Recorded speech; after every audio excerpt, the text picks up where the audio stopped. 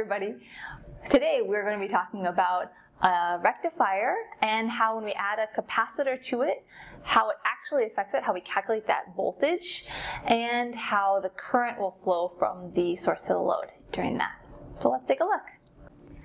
So here we have our basic rectifier circuit, and this is just using a single diode, so it's a half-wave rectifier. And we've added a capacitor labeled C at the output. And we talked about how adding a capacitor smooths out the output, but how exactly does it do it and how would we calculate it?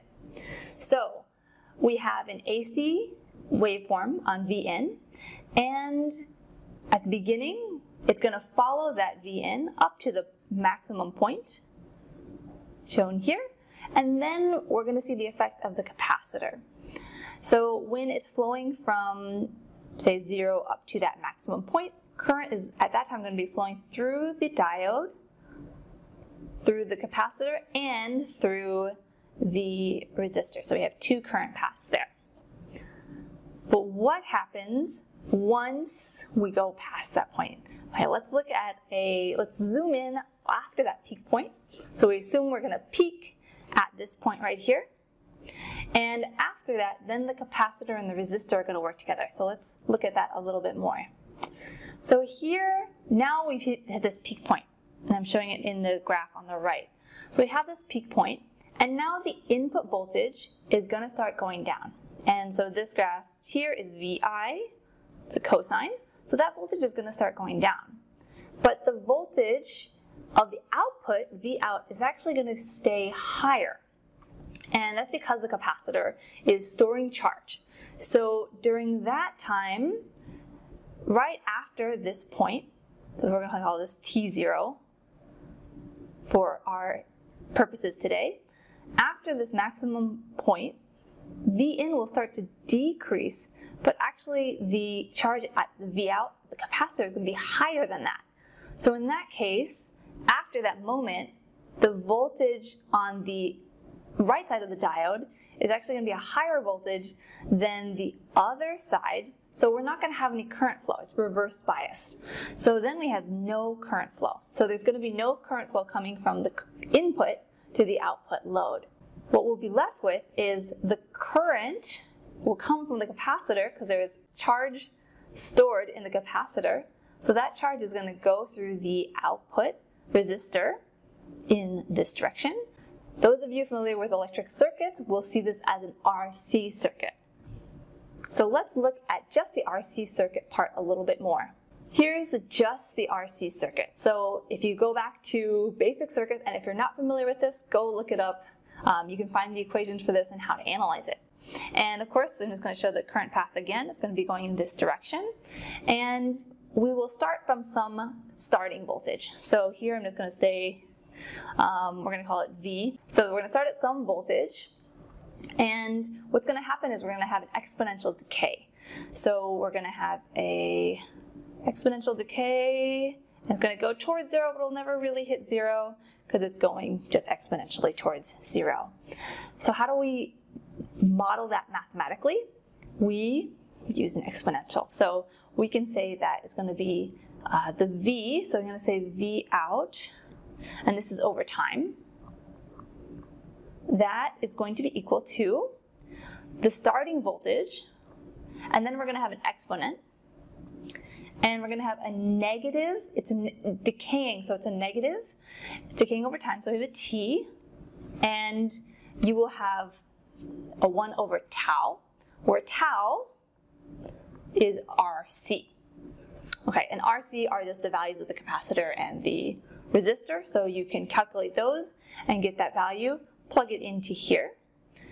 And another thing we can do is this voltage, because our input is actually an AC signal, we know that we're going to take the RMS value of our input AC signal and multiply that by √2 because we want to get the peak value of this sign. So if I go back real quick, if the RMS value here is Vs for the source, then this maximum point here is going to be Vs √2.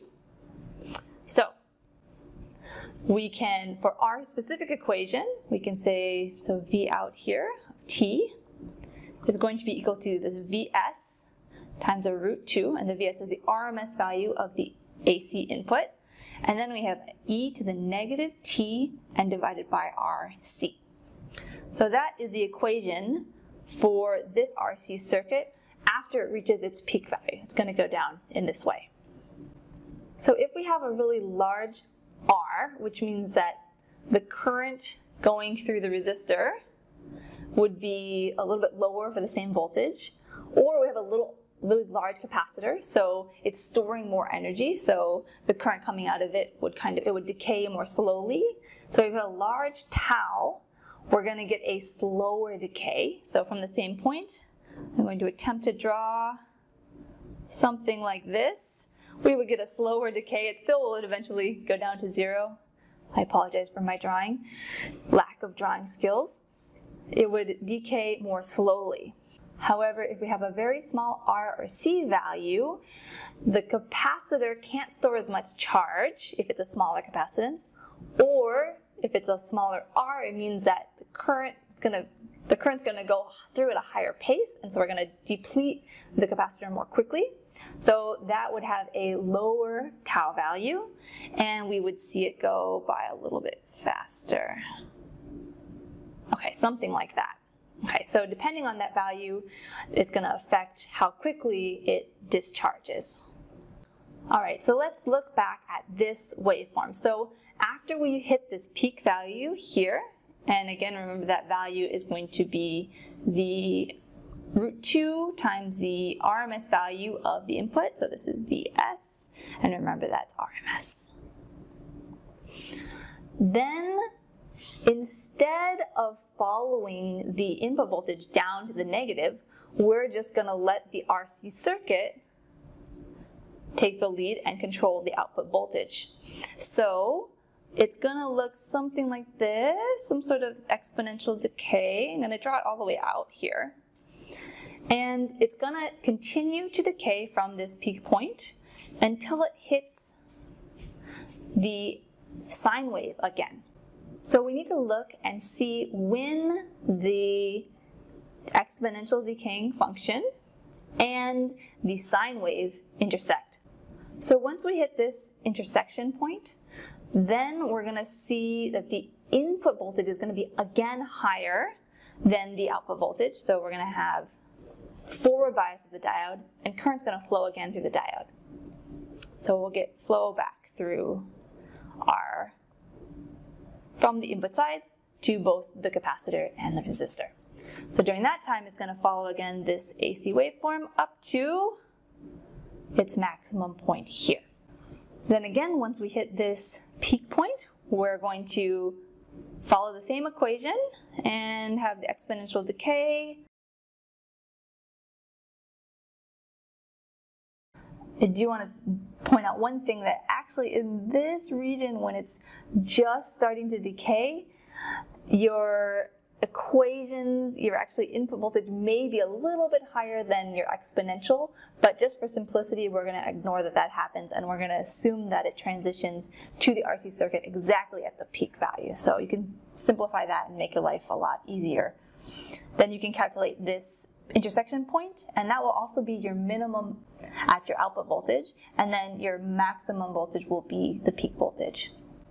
Another thing to note is that the current is only flowing from the source to the load when it's this green section. So instead of a continuously flowing current, all the current has to flow during that period where the input voltage is higher than the output, essentially recharging up that capacitor. And so you actually can get very large current spikes, which can be part of the problem in designing these. So you may think, oh, it's always better to have the largest capacitor possible.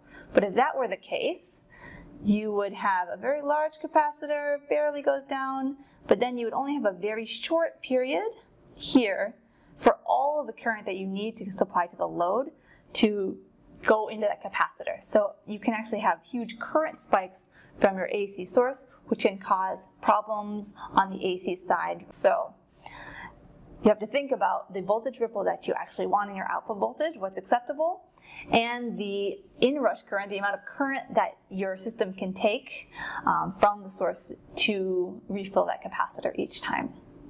So, to summarize, when we have a capacitor added, whenever the input voltage is greater than the capacitor, we're going to have current flowing through the diode, like this green path here. And whenever the input voltage becomes lower than the capacitor voltage, it becomes an RC circuit, and it's going to be governed by this equation, which is a standard equation for an RC exponential decay on the voltage. And you can use these equations to figure out the intersection point and determine the minimum voltage you're going to see on the output voltage, and then where the current is actually going to flow in your circuit from the source side to the load side.